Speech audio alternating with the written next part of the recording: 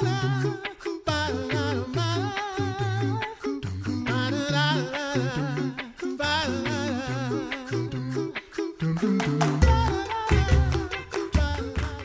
listening to The Coffee Hour. I'm Andy Bates. I'm Sarah Gulseth. We have an exciting, fun plan for this summer. Mm-hmm. You won't be bored. You won't be bored. That's right. So much to enjoy, so much to learn, and we are excited to share a really great summer reading plan for you. Mm-hmm. So lots of summer reading going on this week. So we'll share more about that in a little bit. Sorry, just a little sneak peek. Thanks to Concordia University, Wisconsin for supporting the Coffee Hour. Find out more about Concordia University, Wisconsin at cuw.edu. Live uncommon. Joining us today, the Reverend Dr. Geoffrey Boyle. He's pastor of Trinity Lutheran Church and Grace Lutheran Church in Wichita, Kansas. Pastor Boyle, thanks so much for being our guest today. Oh, it's a joy to be with you. Thanks, Andy. Thanks, Sarah. It's always fun to have a guest who says, if you have a good topic, throw it my way and I'll run with it. And Dr. Boyle is always one of those guests who will do that. And so we pitched the idea of, how about a summer reading list for of the church fathers? Mm-hmm. And then I challenged you to like narrow it down to a number, like 3 or 5 or 10. And what did you come up with? You came up with, what, 15? Is that right, Pastor Boyle? I think 15 would be a good start. And our family doesn't know what it means to be bored, so you'll have Very to. Good. Well, let's start with why read the church fathers? Well, a number of reasons. First of all, because they have something to say to us, and I think there's always worth and value in listening to someone that's got something to say. There's something about being open to listening and, of course, being critical at the same time, but first having a charitable ear. And these are men typically, although there are early church mothers, we might say, but typically men that have spent either time literally with the apostles or with those that were with the apostles, or have at least been received in their writings, handed down for centuries. For many of these that we'll go through, far more than a millennium. And so there's a reason why what they've said has stuck with us. And perhaps we've got something to learn from that. The other side of this would be that if we are only listening to our own conversation, we all know the problems of an echo chamber and that sort of thing. When we're stuck in our own culture, when we're stuck in our own time, when we're stuck in our own language and vocabulary, we're bound to miss something and have our own blind spots. Reading the fathers, they kind of open you up to your blind spots. They invite repentance. They invite you to learn something new, and they invite you into the strengthening of what has been consistently handed down. Mm-hmm. How then do we regard the writings of the church fathers? Well, it's interesting. One of the texts on my list is what's called the Epistle of Barnabas. And it is from possibly the end of the 1st century, if not the very early 2nd century. And I bring that one up in particular because we discovered it as it was attached to the New Testament in one of our very early codices. We've got these, I don't want to get too much into the details here, but at Mount Sinai, St. Catherine's Seminary there, or monastery there, we found a text, the earliest text that we could find of a full Greek copy of the New Testament. And immediately following the New Testament is this Epistle of Barnabas.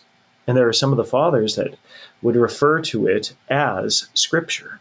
And so when we're dealing with some of these especially early texts, the line between Scripture and maybe pious writings is a bit harder to discern than it is, obviously, centuries later and later writings and so forth. But some of these, we should consider, and as we read them, they will sound very much like Scripture.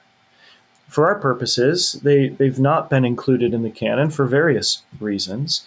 And so we ought to read them with, I think, a great deal of charity, but also with a way of seeing them through the lens of Scripture. So it's the Scripture that gives us kind of the backbone of how we determine and how we read all other writings. And these fathers then would be no other exception. All right. So who made the top 15 list of the not bored Boyle family reading the Church Fathers summer reading list? Perfect. Well, we're gonna try to run through this in as close to a chronological fashion as we can. So we'll start at the beginning, and that's with one of my favorites, Polycarp.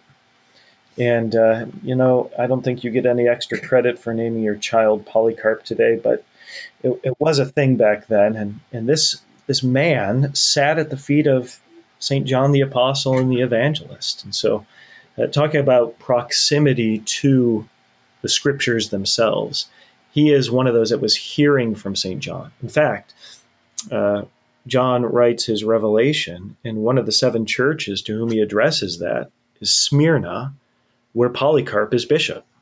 And so here we have an engagement within Scripture itself of this person outside of Scripture. So we're going to start with Polycarp.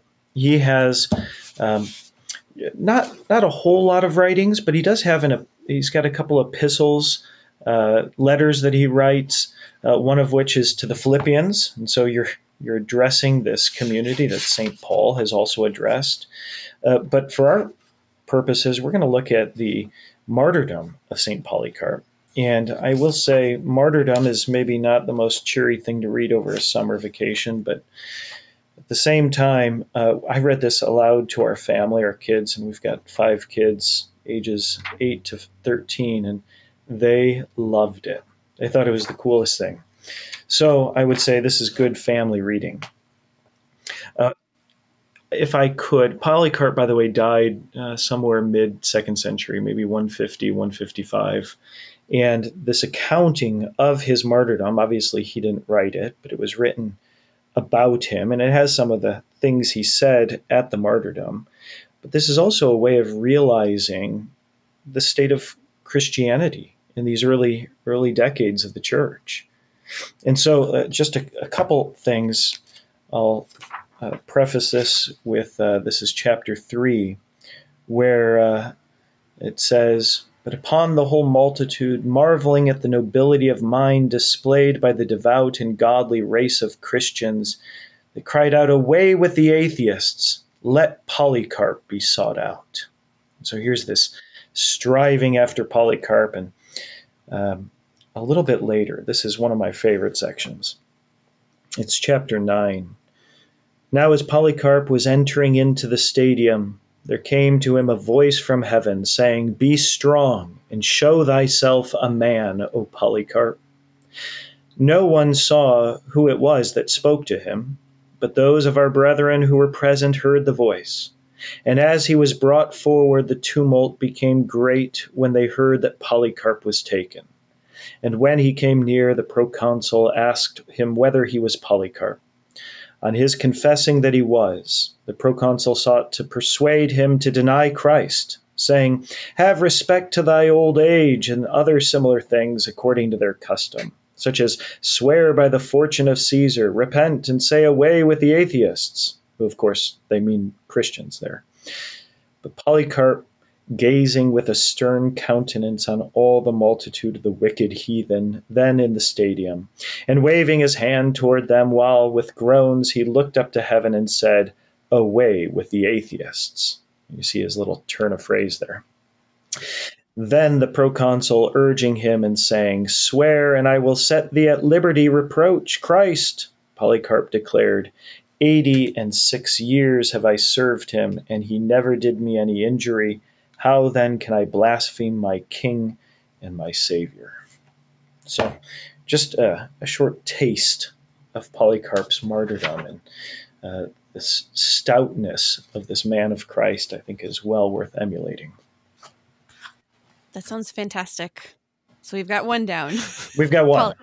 All right. What's number 2? Smyrna. Number 2 is going to be Ignatius of Antioch. Yes. Ignatius is a friend of Polycarp, and they write letters back and forth to each other. Ignatius also writes numerous letters to the churches, and it seems like some of these happen while he is on his way to his martyrdom. And so you've got these great figures of the church, the so-called leaders and so forth, but bishops, those that are the heads, and part of the idea of the Romans, if we take out the heads, then the body dies.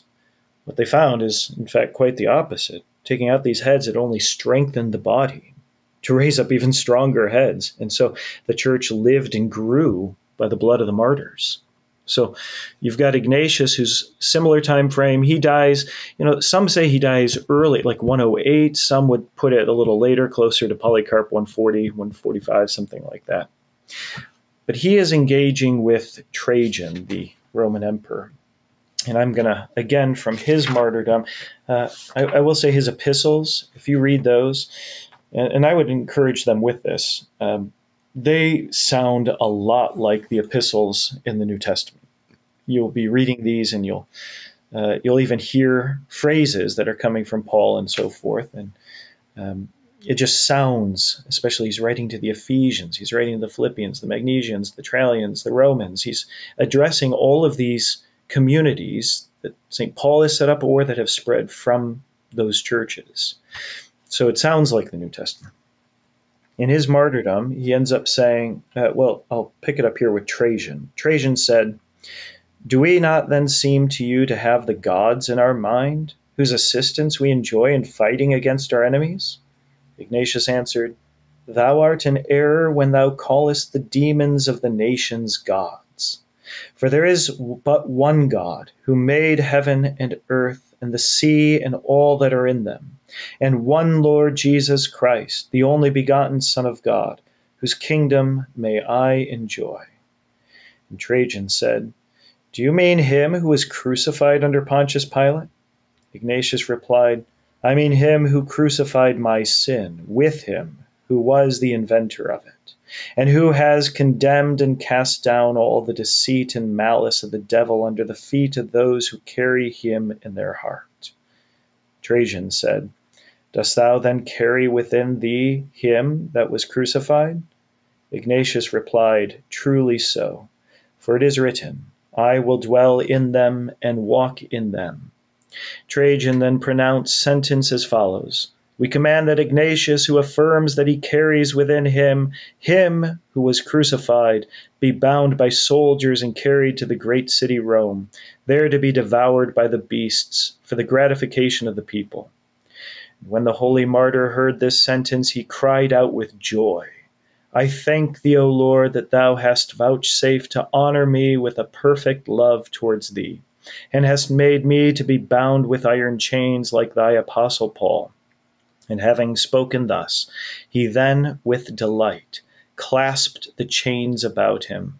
And when he had first prayed for the church, and commended it with tears to the Lord, he was hurried away by the savage cruelty of the soldiers, like a distinguished ram, the leader of a goodly flock, that he might be carried to Rome, there to furnish food to the bloodthirsty beasts. Okay. So good. And we have more of the Church Fathers to discuss and to propose that you read this summer in your summer adventures. We're going to continue this conversation with the Reverend Dr. Geoffrey Boyle, pastor of Trinity Lutheran Church and Grace Lutheran Church in Wichita, Kansas, in just a moment. You're listening to The Coffee Hour. I'm Andy Bates. I'm Sarah Golseth.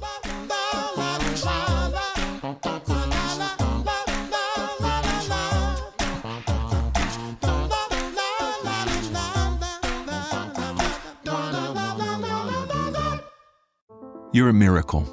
You know that, right? A living, breathing, one-of-a-kind miracle. You were created to stand apart, to share your gifts in the service of others, to make an uncommon impact in a common world. And at Concordia University, it's our mission to help you do that, to live uncommon. To learn more about Concordia, go to cuw.edu.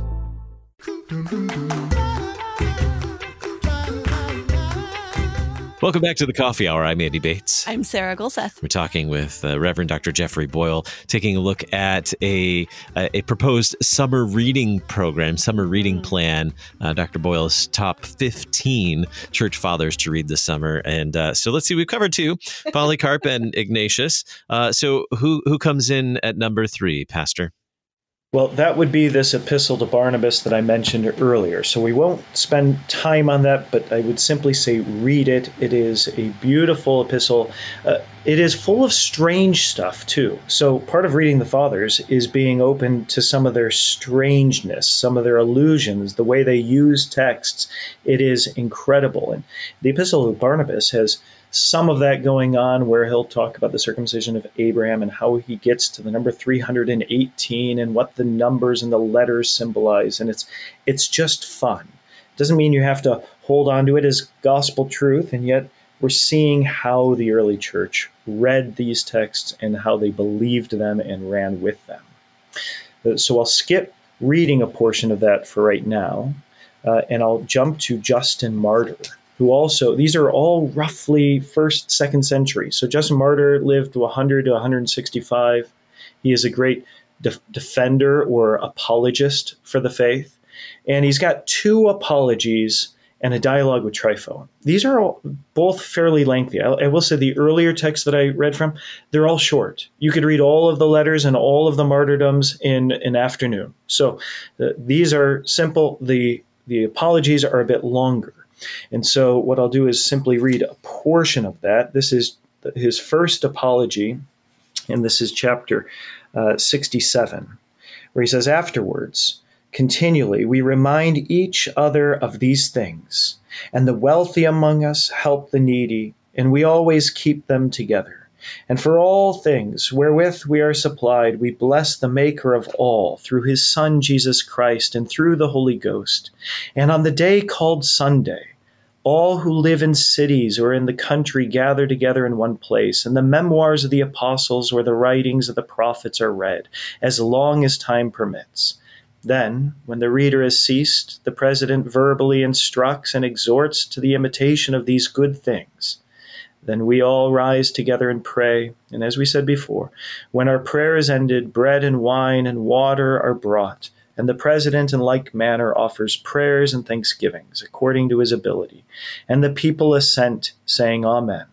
And there is a distribution to each, and a participation of that over which thanks have been given. And to those who are absent, a portion is sent by the deacons." Okay, so that's just a small section of his really speaking about what the weekly worship of Christians is. And it's incredible how that simple form, what we might sometimes call the ordo of the Christian liturgy, is there already in the early 2nd century, and we still continue in that, especially among us today on Sundays. So I would commend you this first apology of Justin as a way of at least getting into some of the early form of what our Christian liturgy is. Fascinating. All right, what's next? Next is St. Irenaeus. And I'm not going to read from that, but Irenaeus, I will say, has an incredible 5 books against the heresies. These are incredible, very difficult as far as trying to get through some of the Gnostic, because he really goes into what the Gnostic heresies are, and he outlines them in a very helpful way, but it's kind of dizzying of the mind to try to follow it. Where he is most helpful and is against the heresies, though, is his simple way of speaking about how to understand the scriptures, and the way that the Gnostics are taking these scriptures and kind of breaking them up and trying to rearrange them in a way that is not fitting with how we are to rightly understand them. So a short little snippet from Against the Heresies, we might say, "The Church," this is from his chapter 10 of Book 1, "the Church, though dispersed throughout the whole world, even to the ends of the earth, has received from the apostles and their disciples this faith. She believes in one God, the Father Almighty, maker of heaven and earth, the sea and all things that are in them, and in one Christ Jesus, the Son of God, who became incarnate for our salvation, and in the Holy Spirit, who proclaimed through the prophets the dispensations of God, and the advents and the birth from a virgin, and the passion and the resurrection from the dead, and the ascension into heaven in the flesh, of the beloved Christ Jesus, our Lord, and his future manifestation from heaven and the glory of the Father, to gather all things in one, and to raise up anew all flesh of the whole human race, in order that to Christ Jesus, our Lord and God and Savior and King, according to the will of the invisible Father, every knee should bow, of things in heaven and things on earth and things under the earth, and that every tongue should confess to him, and that he should execute just judgment towards all, that he may send spiritual wickedness in the angels who transgressed and became apostates, together with all ungodly and unrighteous and wicked and profane among men, into everlasting fire. But may, in the exercise of his grace, confer immortality on the righteous and holy, and those who have kept his commandments and have persevered in his love, some from the beginning of the Christian course, and others from the date of their repentance, and may surround them with everlasting glory. So here we get an early, just as we heard briefly in Justin, but an early form of the creed, an early confession of the Father, Son, Holy Spirit, and all that he's done for us. So I'd encourage you to read Irenaeus, especially his Against the Heresies, but also he's got a shorter book that's much more manageable called Apostolic Preaching, and that's a great text as well. All right. So let's see. Polycarp, Ignatius, Epistle to Barnabas, Justin Martyr, Irenaeus. Who's next? 6 is Melito of Sardis, which I've already written on the blog for the Lutheran Witness, so you could read about his on Pascha there. And Melito of Sardis, someone that is just an incredible writer. The sermon is incredible, so I would read on Pascha. 7. On the Apostolic Tradition by St. Hippolytus. This is a great text also from the late 2nd, early 3rd century, so now we're moving into the 3rd century, on what it is how it is that the liturgical ordering of the service is set. And so what we have is a firmer, we had already Justin giving us a snippet, here we have Hippolytus giving us a fuller unraveling of what the service is, how it's set in place. And it's really an early, what we might call a hymnal or agenda, or how the church orders itself. So that's Hippolytus, Apostolic Tradition. He also, by the way, may have been a disciple of Irenaeus, which is kind of cool to keep that tradition going. Very good. 8. What is next? Yes. 8, Cyprian of Carthage, on the unity of the Catholic Church. This text you can get fairly accessibly. He's got a number of treatises in it. It's part of the popular patristic series. But a great text as far as thinking through what the church is. And sometimes when we're considering the unity of the church, we get quite parochial, and he's constantly bringing us back to what it means to be those that are tied to Christ. So what it means to be bound to a head, to submit to the receiving of the gifts from the altar. This is a great text to find our unity in Christ. He's got a famous line, "He cannot have God as his father who does not have the church as his mother." So to find ourselves being born from the waters of baptism, fed by the Holy Communion, and taught to speak by the words of the Scriptures. This is a great text to orient ourselves within the church. So that brings us to number 9, but I have a proposal here, Dr. Boyle, because I don't think we're going to make it through all 15. Can we do one more segment to share with our listeners tomorrow as well? Because I want to get through all 15. So if we can wrap up with number 9, maybe, I don't know if we'll get in number 10, and then we'll do the rest for a segment for the next day. Is that okay? That sounds great. And I'll do 9 and 10 real quickly, because 9 is going to be St. Athanasius on the Incarnation, which I've also written about for the Lutheran Witness. So you can read that there. 10 is St. Cyril of Jerusalem, and he's got these lectures on the Christian sacraments. It's a great text, especially to go to right after Easter, because these are texts on the sacraments for those having been baptized at Easter and now are being raised and taught in the faith and what the sacraments mean. So it's good for us as well as we go through what is the Christian life for us. Such good stuff here. And we're gonna have to pause for today to end the program for today. But we're gonna come back. We're gonna record one more segment with Dr. Boyle so we can finish up his list of summer reading for the summer. I don't know.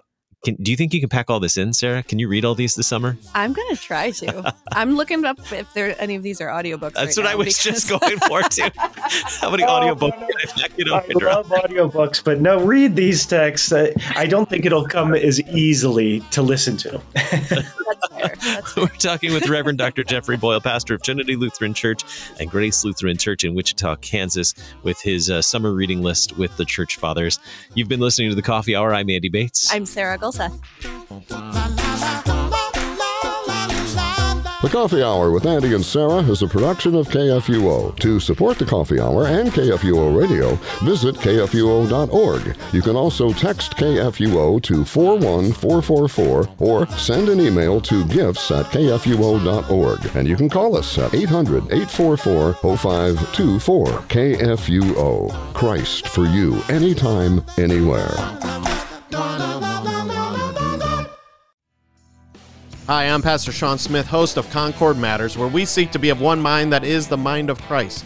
Join us as we read through the Book of Concord and look at confessional topics, as learned guests and lively discussion will lead us to appreciate how the treasures of the Lutheran confessions apply in the 21st century as much as they did in the 16th. So join us every Saturday at 10 a.m. Central on KFUO Radio or on demand through the Concord Matters podcast. Until we convene for Concord again, keep confessing, church.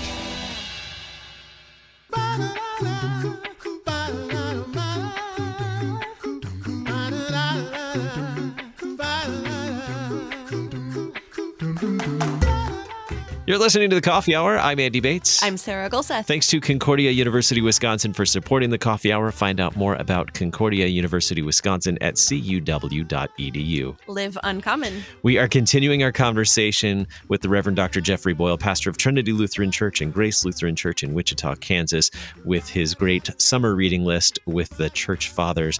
Pastor Boyle, welcome back to The Coffee Hour, and thanks so much for making some time for us and this great list of reading for the summer. Well, thank you, and thanks for putting up with me, because this is going to take a lot longer than I had ever thought it would. But it's a good list for reading the summer. So much you can learn.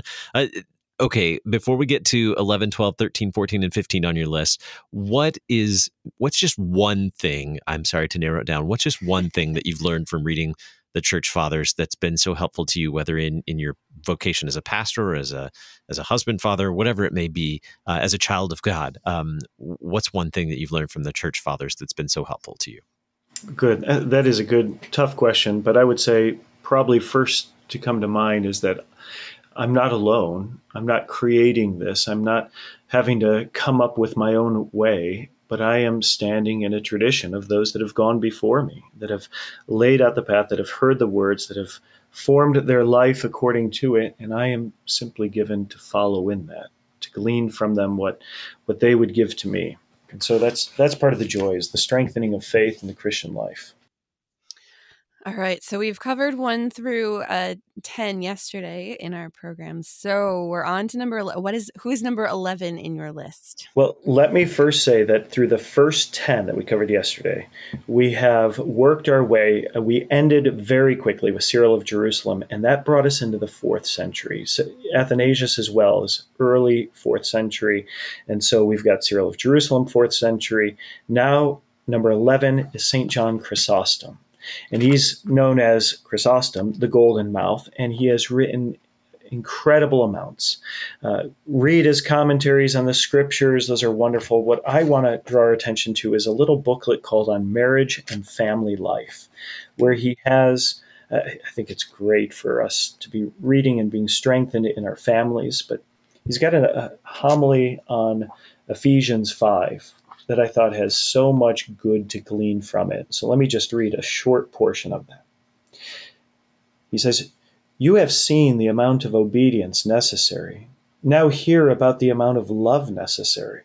Do you want your wife to be obedient to you as the church is to Christ? Then be responsible for the same providential care of her as Christ is for the church." And a bit later on he says, "He accomplished this not with threats or violence or terror or anything else like that, but through his untiring love, so also you should behave toward your wife. Even if you see her belittling you or despising and mocking you, still you will be able to subject her to yourself through affection, kindness, and your great regard for her.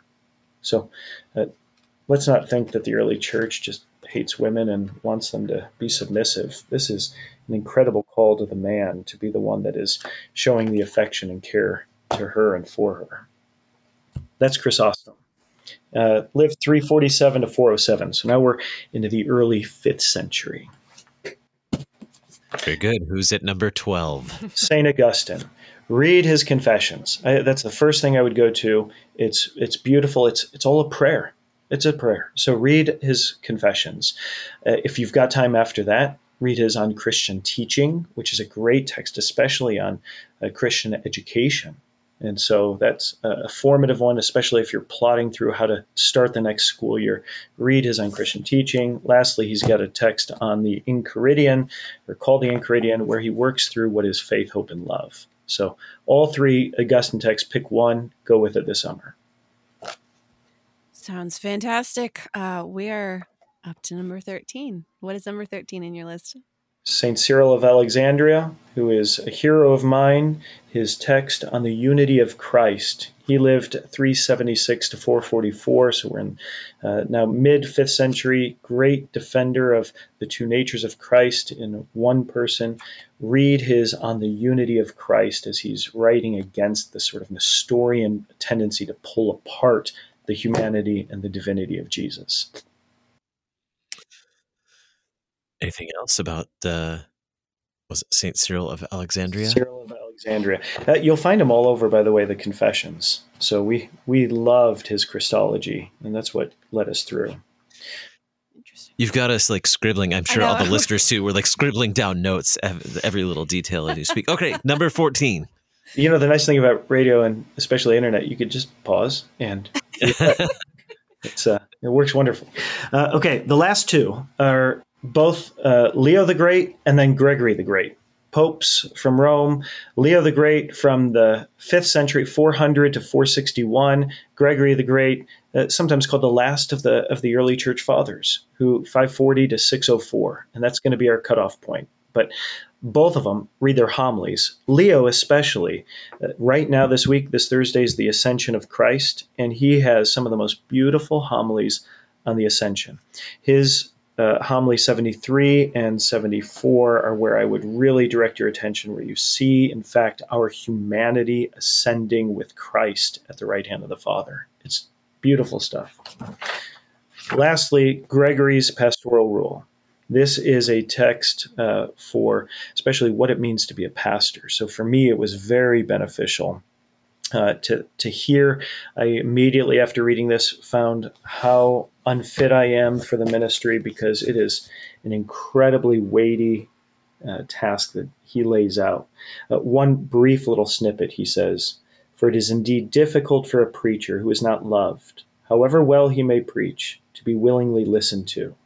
He then who is over others ought to study to be loved, to the end that he may be listened to, and still not seek love for its own sake, lest he be found in the hidden usurpation of his thought to rebel against him whom in his office he appears to serve, which thing Paul insinuates well when manifesting the secret of his affection among us, says, even as I please all men in all things, and yet he says again, if I yet pleased men, I would not be a servant of Christ. Thus Paul pleases and pleases not, because in that he desires to please, he seeks that not he himself should please men, but that the truth should please men through him."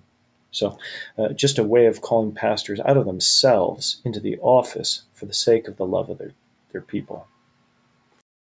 I think you mentioned that Gregory the Great was kind of marked as the last of the great church fathers. Yes.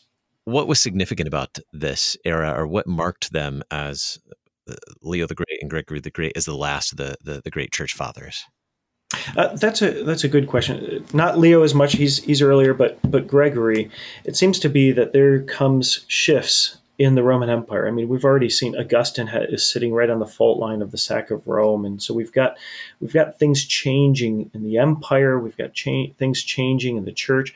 We still will have an ecumenical council after this, so we may in fact take the early church up at least through 681 and end of this year with the ecumenical council there in Constantinople. But Gregory is often marked as that end, perhaps for his own brilliance, in the sense that he is a sort of capstone figure to that.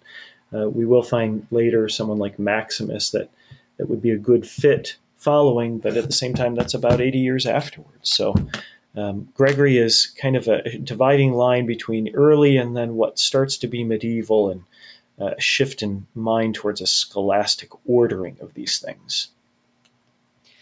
So talking about this timeline has me thinking now about the history of the church and all of these people that have come before us. And obviously Lutheranism wasn't even remotely an idea or a thing as we know it today. How do we find all of our rich Lutheran doctrine and all of these church fathers in this legacy of writings? Well, that's a great point. I would say, especially to emphasize, as we have it today. The Lutheran faith is nothing new, and it's certainly not 16th century. That's where we have to clarify it in the face of abuse. But this is what I love about the Fathers. It's so Lutheran. There's so much in this that is, in fact, our faith, which is why our own confessions have a catalog of testimonies to say we're not saying anything new. This is what the Church has always believed, taught, and confessed. And these Fathers are great points of grasping onto that. And as far as that goes for us as Lutherans, if we can't find our faith in these Fathers, there's something wrong with our faith. Mm-hmm. So how do you get your hands on all these writings that you've shared with us today? Do you have a great resource to point us to, or do you just spend countless hours scouring the internet to buy up books and put them on your shelves so you can read them? How do you go about gathering all these writings? You can come to my library. Okay, that's sweet. Yeah. No, much of these. Okay, so I read from a number of especially the early Apostolic Fathers, Justin Martyr, Irenaeus, Leo, Gregory, a lot, Augustine. You can find Chrysostom, all in this free online. You could find it all online. The Ante-Nicene Fathers, the Nicene, Post-Nicene Fathers. If I knew the website offhand, I would give it to you. I deal with books, but it's all free online. There's like Christian Classical Ethereal Library or something like that you can find these texts in an older translated form. So you're going to have a bunch of these, thous, dosts, and so forth.